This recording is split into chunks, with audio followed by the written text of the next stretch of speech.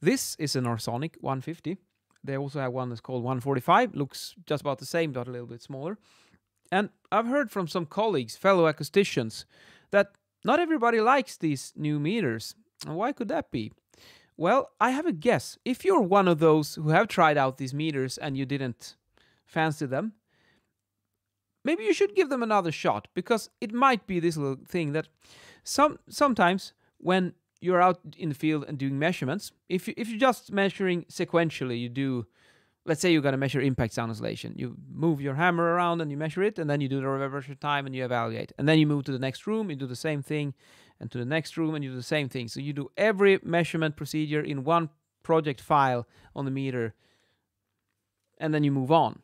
Then you won't encounter this problem. But sometimes, if you're in a noisy building site, you might want to do all the impact sound measurements as a sequence. Maybe you're going to measure 8 apartments and you got 30 minutes. If you're 2 people, one is moving around the hammer machine and the other one is doing the measurements, I think you could pull it off in 30 minutes because it's super fast.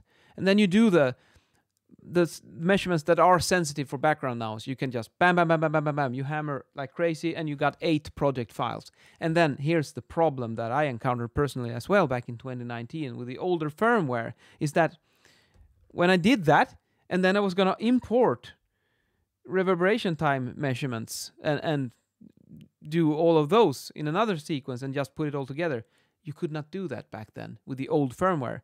But I just talked with them, and I suppose other people might have pointed out this little issue. They listened to the feedback, and they implemented a fix. And from, I think it was around 2019, 2020, with a newer firmware, the problem is solved. So now I always do like that when I'm out measuring, because you want to minimize at least I do.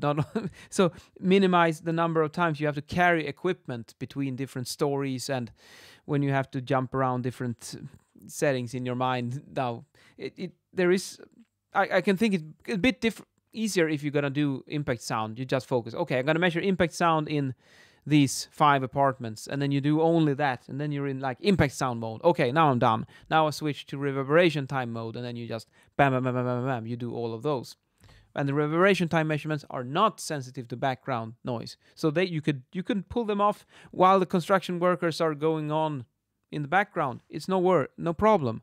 But impact sound is another issue. Then it has to be quiet, otherwise you will get problems with your measurements. So, that's just a long rant here. But anyways, personally, I think this is, after the fix, this is the best sound meters I've ever used. I really, really like them, and they definitely moved my measurement game to the next level, and it feels like this little Wi-Fi connector thing is so good, because it's a safe way. So when you're at the building site and you're done, I just pull out my laptop, transfer, bam, and it's in the cloud, and all the measurements are safe. And I also use it to name the files in this. I could do a video about that perhaps later and show you how it looks like. When I do a measurement, I basically write the measurement protocol while I'm on site, and I write it in this one.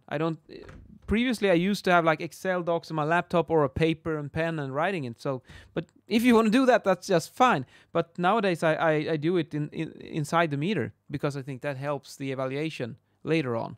So yes, if you were one of those who was skeptical about these 2 meters, 150 and 145, maybe you should consider giving them another shot, because I think they are great. And they're getting greater as well with the coming updates, of course. See ya.